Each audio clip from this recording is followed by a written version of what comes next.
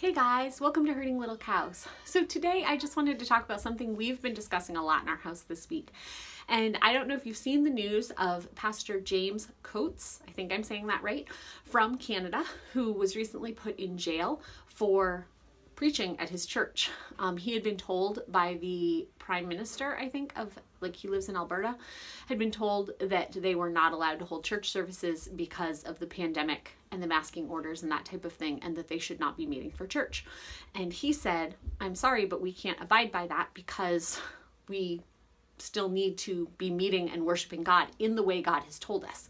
God has not told us to meet over Zoom. He hasn't told us to meet over Facebook. He's told us to still be the body of Christ, which is meeting together, encouraging one another, building each other up. Prayer, fellowship, all of those things are part of the things that we're supposed to do in worship to God.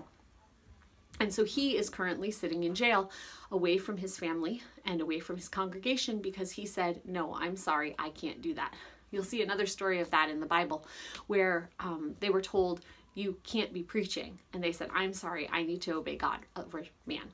So I just wanted to say, what are you doing to encourage your children, to encourage yourself, to be as firm in your faith as Pastor James Coates is? I know that there are a lot of people that are standing and saying, yes, I support him. He should have done that. That it was wrong for the government to tell him he shouldn't do that. But there are many, many parents that are neglecting their duty to teach their children inside their house, and there's nobody stopping them. It's schedules. It's just busyness with sports. It's busyness with wanting to watch the latest TV show or want to watch the latest movie, or being at church events like youth group and things like that. All of those things are things that people make excuses of why they can't teach their own children, to bring them up in the nurture of the admonition of the Lord, which we're supposed to do. And so there's a pastor who stood firm on his belief that he needed to preach at church 2 Sunday mornings ago, and that got him put in jail. And we're not willing to take the time to teach our children in our own house God's word that we have. And I'm just hoping that this is a challenge to people. We spend a lot of our day here in the house doing Bible with our kids, and we have that privilege right now as a country. I know that persecution could be hitting soon, and we might not have that privilege anymore.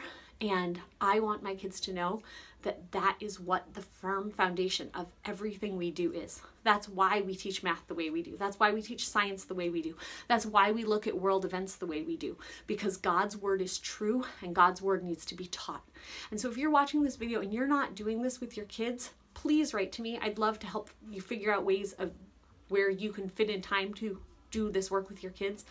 But don't stand by and say, yes, those Christians in China that are serving in the persecuted church, that are meeting underground, are doing the right thing. And that pastor there that's in jail because he chose to preach, yes, he's doing the right thing. And yet I'm too lazy to teach my own kids. So I don't say that to be offensive. I think as a church, we need to stand up because persecution is coming, and we need to be willing to step out of our comfort zone and teach our children about this God that we say we love, this God that sent his son to die for our sins, and we can't even find time to tell our kids about him. So, hope that was an encouragement. See you guys next time at Herding Little Cows to the Glory of God.